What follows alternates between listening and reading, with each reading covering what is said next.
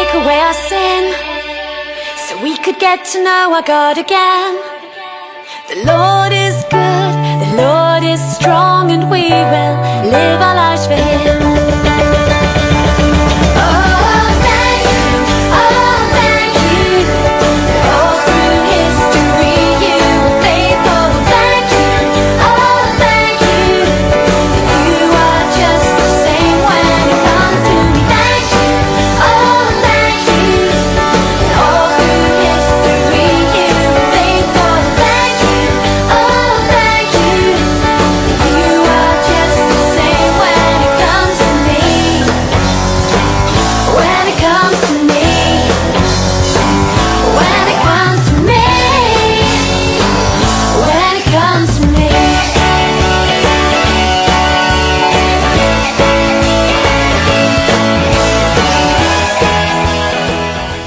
Boys and girls, welcome to day 2 of God's Big Story. I'm so excited that you've decided to join us again today, and you're so welcome. If this is your first day, you're especially welcome. And if you want to check out what we learned yesterday, you can see the previous video on Facebook, and you can learn along with us that God created the entire world. Isn't that amazing? Everything in it, including me and including you. And today we're going to have another story. We're going to go back over our memory verse again, and we're going to have a new song. So I hope you all enjoyed those things yesterday, and I hope you're really excited again for today. But before we start, once again, I'm going to start in prayer. So if you all want to join with me, we're going to bow our heads and close our eyes. Father God, we thank you so much for another day that we can come and learn more about you.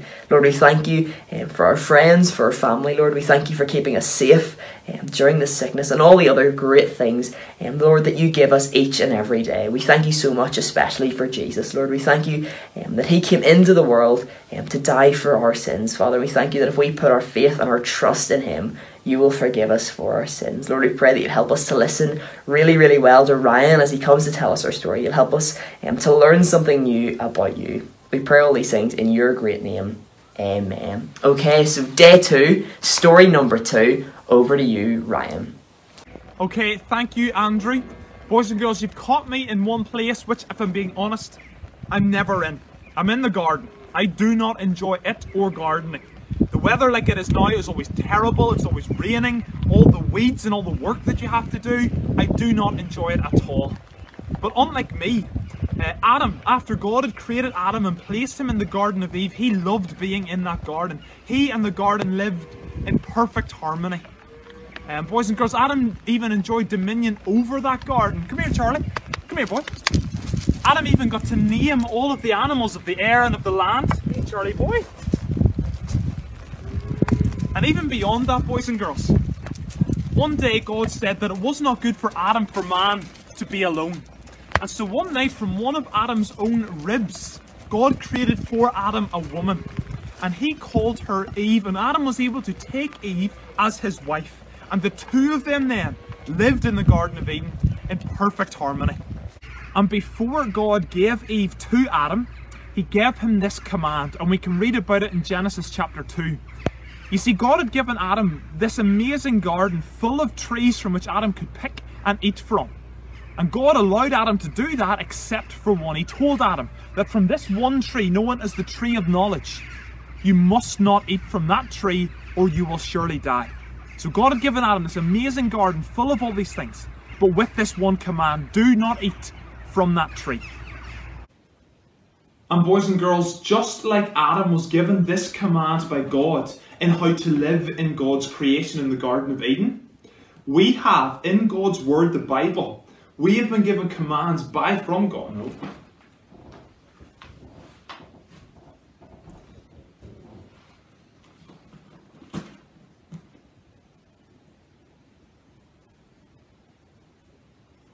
And boys and girls, just like God had given Adam this command in how he was to live in God's creation, the Garden of Eden, God has given us, you and I, in his word, the Bible, commands for our good. No.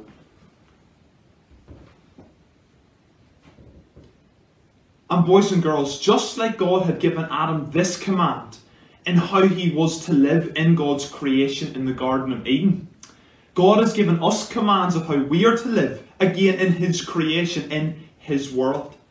Perhaps most well known, we find it in Exodus chapter 20, the 10 Commandments. To have no idols before God. To honour the Sabbath, to honour your father and mother. Perhaps you could name many others of those as well. But boys and girls, there's a problem with that. And that is, boys and girls, you and I, none of us are able to keep the commands of God perfectly. None of us have kept all of these commands all of our lives. It's not even possible for us to do so. The Bible tells us in Romans chapter 3 and verse 23 that all have sinned and fallen short of the glory of God. All of us have fallen short of the perfect standard that God has set out in the Bible. Boys and girls, the God that created us, the God who has created this world, He is perfect. And the problem is that we are not. But boys and girls, back with Adam and Eve, at this point in the story, they did not know what it was to disobey God. They were still living in the Garden of Eden in perfect unity with the plants and the animals that were there. But there was somebody else in the garden who was against all of this, who was against God's plan. And that was Satan. Satan was one of God's angels in heaven, who then desired to be like or above God. A great war broke out in heaven, and Satan and his angels, his followers, were then cast out of heaven forevermore. And one day Satan appeared to Eve in the garden as a serpent, back then one of the most beautiful animals in the garden. And he went there to tempt Eve. He actually said to Eve, did God really tell you to never eat, to not eat at all from this tree? Did he really say that? And Eve said, yes, he did. He told us that if we did, we would surely die. And Satan told her no. Satan told her that was not the case. What really was going on is that if they ate from this tree, then they would become like God. They would gain true knowledge. And Eve fell for Satan's temptation, for his trick. She started to look at the tree. She started to see how beautiful the fruit on it was. She began to stare at it. And eventually she took the fruit from the tree and began to eat it. Not only did she eat it, but then she went to Adam and told him to take it as well. Boys and girls, Adam and Eve had just disobeyed the one command that God had given them. Boys and girls, you join me now on what was sometimes used as our house's naughty step, in here just at the bottom of our stairs. If me or my sister, when we were younger, had done something wrong, we were taken away from the TV, taken away from everything else, and made to sit down here and think about what we had done. And boys and girls, after Adam and Eve had taken of the fruit, something serious dawned on them. They realised what they had done. They had broken God's command. God had created this, had given them this amazing creation. He had created them. He had given them dominion over that creation. But boys and girls, they had broken the one command that God had given them, to not eat the fruit from that tree. Boys and girls, Adam and Eve had sinned against God. They had broken God's command. And boys and girls, through what Adam and Eve did, sin entered into our world. I want you to listen to this verse, Romans chapter 5 and verse 12. It says that through one man's sin entered the world, that being Adam. And death through sin, and thus death spread to all men, because all men sinned. Boys and girls, what this verse is telling us is that because of what Adam and Eve had done, sin then entered into our world. And then as we entered into this world, as sinners, as people who have also broken God's commandments, who have also fallen short of His standard, that then death entered into our world. Boys and girls, the Bible tells us that the wages of sin is death. That's because sin separates. Sin separates us from God. Sin separates us, sinful people who have fallen short of God's standard. It separates us from the holy and perfect God who created us, who created this world, who created Adam and Eve. It separates us from going into a relationship with Him right here, right now. And it separates us ultimately from one day going to be with Him in His kingdom in heaven. Boys and girls, sin separates us from God. Boys and girls, before we get started again, I've got a really quick 5-second challenge for you. In the background, somewhere behind me, I have hidden an apple, a red apple. I need you to find it. 5 seconds, go, okay? I'm going to move out of the way. 3 more seconds, 2 more seconds. Did you find it? There it was up here between the two lights. A lovely pink lady, one of the best kinds of apples. Boys and girls, you see, when Adam and Eve realised what they'd done, they tried to hide from God. Boys and girls, when they had once walked and talked freely with God in the garden, they were now afraid of Him. They realised of their sin, and so they tried to hide. Boys and girls, they should have realised that nobody can hide from God. And so God actually came and spoke to Adam and Eve. And Adam told God that he hid because they were afraid. Adam realised of his sin. He realised that he was naked before God. And God actually asked him, how did you know this? Did you take of the fruit? Did you eat from the tree from which I commanded you not to? And boys and girls, what began then was kind of like a blame game. Adam said, but it was the woman that you gave me. She gave me the fruit and I just ate it. Eve then responded, but it was the serpent. Satan, he was the one that tricked me into doing it. Boys and girls, we can be like that as well, can't we? One of the phrases me and my sister used all the time, anytime we were in trouble, was he started it. She started it. Blaming everyone else for what we had done. But do you see, boys and girls, when it comes to our own sin, for the commandments that we have broken in our own lives, there is nobody to blame. There is no one else to blame. And boys and girls, the consequences of our sin, as we've just been reading and looking and thinking about, is serious. And boys and girls, the consequences for Adam and Eve and the serpent's sin was very serious as well. God said to the serpent, I will curse you above all animals and you will crawl on the ground for the rest of your life. He said to Eve that you will be cursed in childbirth and will go through great pain and your husband will rule over you. And to Adam he said that you will toil and wrestle with the ground as you seek to provide food for you and your family. And then what God did is he took Adam and Eve and cast them out of the garden. He took the gates to the garden and he sealed them shut with heavenly angels for Adam and Eve to never return.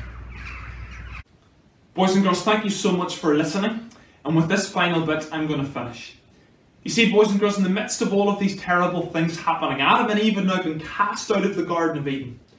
In the midst of all of this, God made a promise. From as early as Genesis chapter 3 and verse 15, God made a promise that someday someone would come who would defeat Satan's power, who would break the power of sin and death in your and my life. And boys and girls, we can read about and know that person. It's what this book is all about. It's the Lord Jesus Christ. Boys and girls, it's the Son of God who left heaven and came into this world to live a perfect life. The only person to have ever walked this planet, to have never broken any of God's commands, who would then go and die upon a cross. Boys and girls, remember, the Bible tells us that the wages of sin is death. But boys and girls, the Lord Jesus Christ came into this world, lived that completely perfect life, so that when he would then go to that cross, he would pay the price for your and my sin. He would pay those wages for us. And boys and girls, he did not stay dead, but 3 days later, he would rise again. Having defeated Satan's power, having broken the power of sin and death in our lives. Boys and girls, opening up the one and only way that you and I can have our sins forgiven and enter into that relationship with God again that was broken when Adam and Eve sinned. But boys and girls, only if you would come and put your trust and faith in him and him alone. Coming before him and being truly sorry for how you've broken God's commands in your own life. God, I am truly sorry for how I have sinned against you.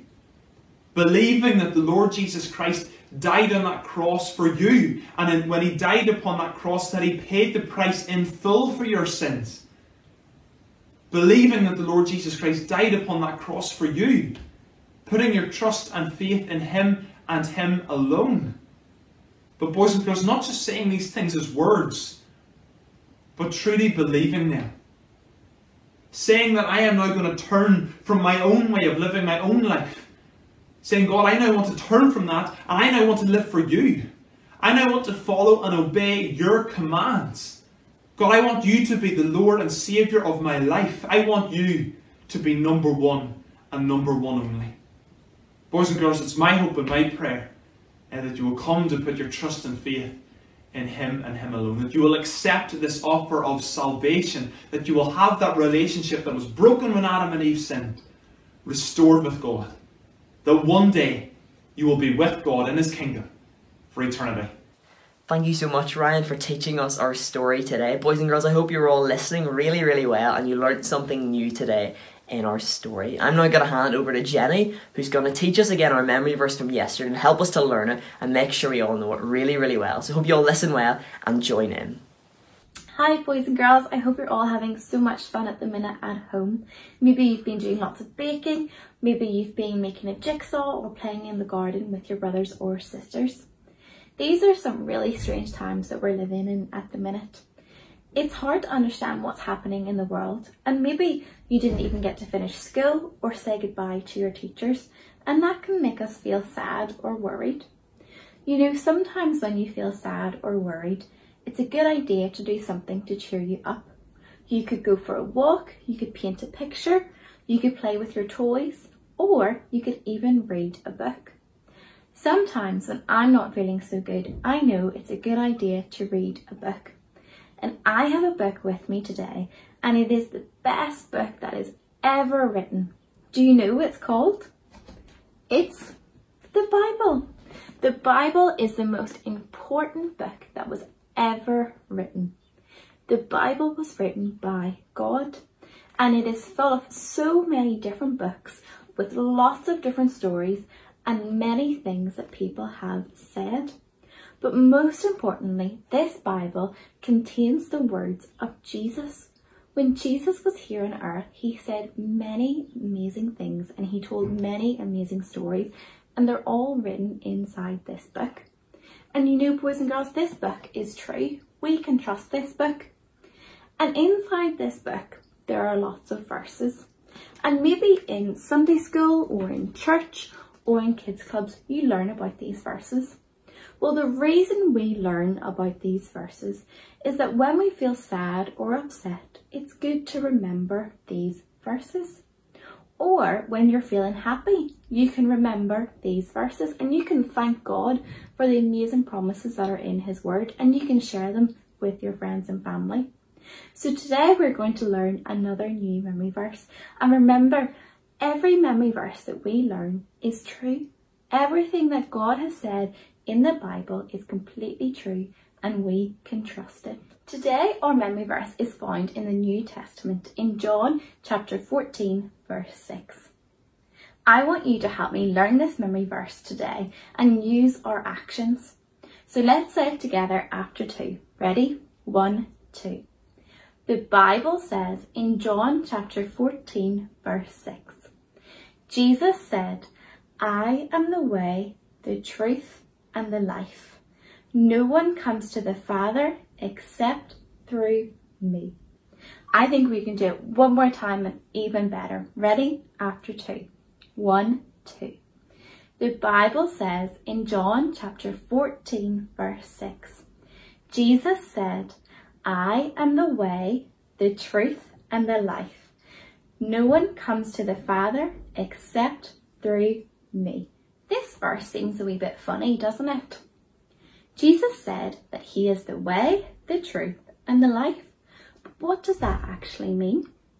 Well, let's see if we can work it out together. Firstly, Jesus said, I am the way. Jesus means that He is the only way to get to heaven. This is the most perfect place ever. This is where God, the creator of the whole world, lives. And in heaven, everything is perfect. There's no sadness, there's no tears. Everyone is happy. But there's one thing that really does not make God happy. In fact, the Bible tells us that it makes God really angry. You see, boys and girls, each of you, your parents, every family member, even your teachers and your friends, even me, we are all born with sin. And sin is all the bad things that we think, say and do that disappoint God, that make him really angry. And because of our sin, we're separated from God. We can't be with him. We can't go to heaven with him when we die. And because of our sin, we go to this horrible place called hell when we die. And we will be separated from God forever. It's because of our sin that we cannot get to heaven. But this verse tells us that Jesus is the only way. Second thing that Jesus tells us is that he is the truth. Everything Jesus said is true. Everything God has written in the Bible is true. And that's why we use this action of the Bible for truth, because the Bible is the truth. Sometimes we can hear stories, or we can hear or read things and they don't seem true. But because Jesus was perfect, he never said, did, or thought anything wrong, we can know that everything he says is the truth. Not only does this verse tell us that Jesus is the only way, but this verse tells us that Jesus is the only true way to get to heaven. This is the greatest news ever, that God has made a way for us to not go to hell, but to be with God forever in heaven. Because of Jesus, we don't have to be separated from God, because God sent his only perfect Son to die on the cross for you and for me. Jesus took the punishment that we deserved for our sins, and he died on the cross for all the wrong things that we have ever done and ever will do. And because he loves us so much, Jesus took our place on the cross so that we could be with God forever. Jesus is the only true way that we can get to heaven. Finally, in our verse, Jesus said, I am the life. We know that Jesus was perfect. We know that Jesus died on the cross for us. But boys and girls, Jesus did not stay dead. The Bible tells us that on the third day, Jesus rose again. Today, Jesus is alive in heaven with God the Father. Only God had the power to raise Jesus from the dead, and only God has the power to save you and me. But boys and girls, we have to do something too. This is really important. Not only do we have to know that we are born with sin and recognise all the wrong things we do, but we have to believe that everything God says in the Bible is the truth. Finally, we have to pray to God. We have to ask him for forgiveness, and we have to say sorry for all the wrong things we have done that make God angry. And if we put our trust in God, he will save us. We no longer have to be separated from God when we die. We can go to heaven and live with God forever. That is why our verse finishes by telling us that no one can come to the Father except through Jesus. Jesus is the only way. Jesus is the only true way that we can be saved, that we can have our sins forgiven, that we can go and be with God, our Father, in heaven and live with him forever, because Jesus died on the cross for you and for me. Let's practice saying our verse a few more times just to make sure that we can remember it. After 2, okay? 1, 2. The Bible says in John chapter 14, verse 6, Jesus said, I am the way, the truth, and the life. No one comes to the Father except through me. Oh, I think we can do it even better, okay? So even louder, okay? Do all your actions. And do you know what? I'm going to take away some words, okay? You ready? After 2. 1, 2. The Bible says in John chapter 14, verse 6, Jesus said, I am the way, the truth, and the life. No one comes to the Father except through me. I think we can do it without any words. Do you think you can do that? Let's go. After 2. 1, 2. The Bible says in John chapter 14 verse 6, Jesus said, I am the way, the truth and the life. No one comes to the Father except through me. Thank you so much, boys and girls, for helping me learn that memory verse today. And I hope that you will keep on practicing that memory verse at home. And remember that Jesus is the only true way that you can get to heaven. If you trust in him, if you believe that everything in God's word is true, and you ask God to forgive you for your sins, you will be saved. And you can be with him in heaven forever. Boys and girls, what amazing news that is, that if we put our faith and our trust in Jesus, if we say we're sorry for all of the wrong things that we've done, and we say we want to follow Jesus, the Bible teaches that he will forgive us, even though we don't deserve that at all, and we can spend an eternity with him in heaven. What amazing news that is. Boys and girls, I hope you enjoyed today. That is us at the end of day 2 of God's Big Story. But as always, to close, we're going to have another song, so I hope you'll jump up on your feet and join us in singing Counting on God. Bye, guys.